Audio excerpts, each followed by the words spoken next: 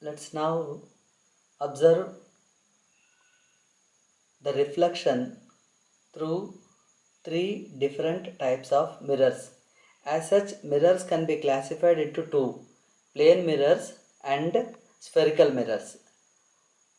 In again spherical mirrors, there are two categories. One is convex mirror, the other one is concave mirror.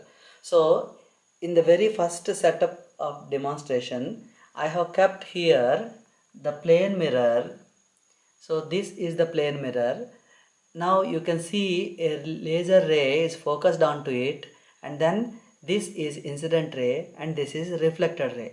So you can observe very well the angle between the normal. This is the normal.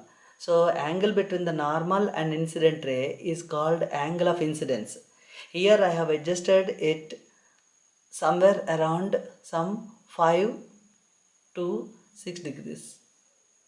Now, if you observe this one, whatever the angle that is formed between the normal and the incident ray is equal to the angle between the reflected ray and the normal.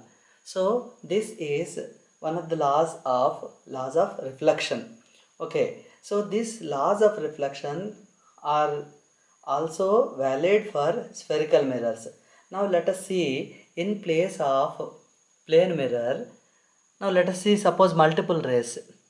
So if I keep many rays, you can observe that all the rays are being reflected. Let us see it in the dark. So you can see that all rays are getting reflected. Now in place of this plane mirror, if I use a mirror like this, so this is diverging the rays. So here this is convex surface of the mirror. So this convex surface is diverging all the rays. In the convex mirrors, you cannot see the real images.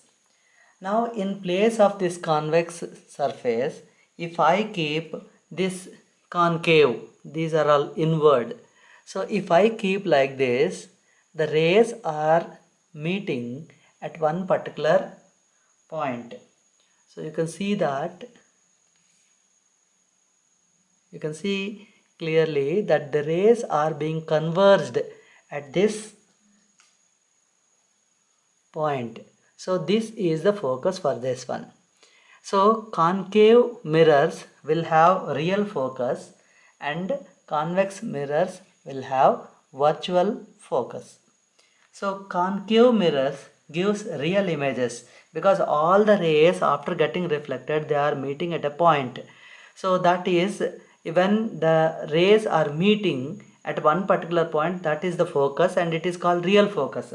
Whereas if you observe the other nature of this one, that is convex mirror, all the rays when they are extended backwards, suppose if I extend all these rays, then they will be meeting somewhere here. So that is called virtual focus.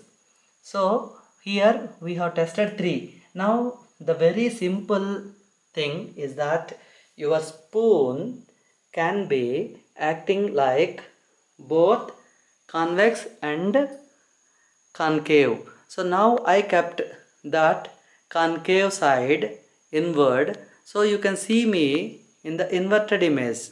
In the inverted position you are looking at me in the inverted. Now if I rotate it, then you can see that I am in erect position. So this side is outward, that is convex. All convex mirrors will give the erect images. Now if I reverse it, so you can see me that I am being inverted inside the mirror. So real images are inverted and virtual images are erect. So this is the explanation for the formation of images with the mirrors.